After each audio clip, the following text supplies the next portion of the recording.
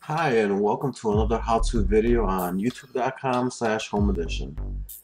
In this video, I'm going to show you how you can change the access permission for all folders and files within a folder in Windows Vista, Windows 7, or Windows 8. Now, you might come across this scenario, and this is how you found the video. You have an old Windows folder that you are trying to delete on a different hard drive that's not your system drive, and you get this message seen here, access denied message, or possibly a different message saying you're not the right user, blah blah blah. Well, I'm going to show you how to take control of that folder so you can delete it. So let's get started.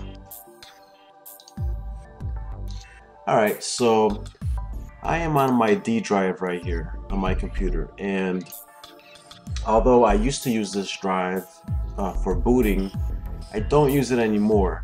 And I already did this procedure, but I'm going to show you what I did so you can remove those pesky folders that are not allowing you to remove them or change files or whatever. So right click the folder and click properties. Okay, now select security and go down to where it says advanced. Okay, here's my username, and you might notice that the permission is special. What I'm looking for is full control. So this is what you do. You click change permissions. Okay, you highlight the username, and this is mine right here. And what I want to do is edit this. I want to give myself full control so I can delete everything. And right now, I don't have the ability to delete. Okay, so I'll just click full control. And notice how this is checked. Apply these permissions to objects and or containers within the container only. So that's the old Windows folder. And you see this right here? Replace all child object permissions with inheritable permissions from this object. So that's exactly what I want, because I gave myself full control.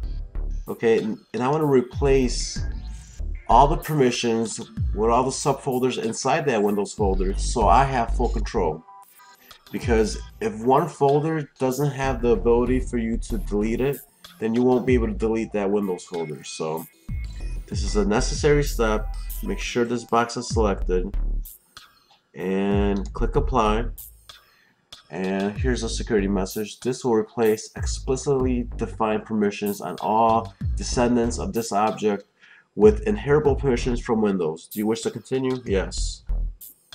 And now it's going to go through every file subfolder and change that permission so Lex on Lex PC has full control. So this will take a little bit of time. Oh, okay, there we go. We're done. So here's the dialog box that disappears. So now I click OK, OK, and OK. So I know I could delete this folder now, but before I couldn't even delete the folders inside. So look, now I could just simply delete all of them. And let's just take a look at this real quick. So we have 101 gigabytes. Let's just refresh. Okay, 101 gigabytes free. So now I'll delete the Windows folder. I'm sure that'll free up, who knows, maybe 10 gig.